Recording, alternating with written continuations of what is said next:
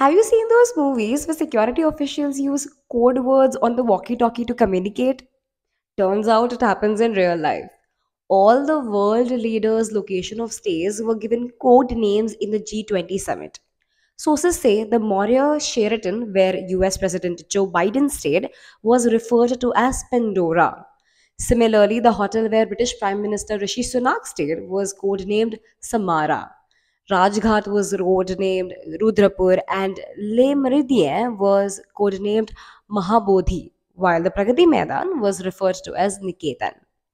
That's it from my end, and for more updates, stay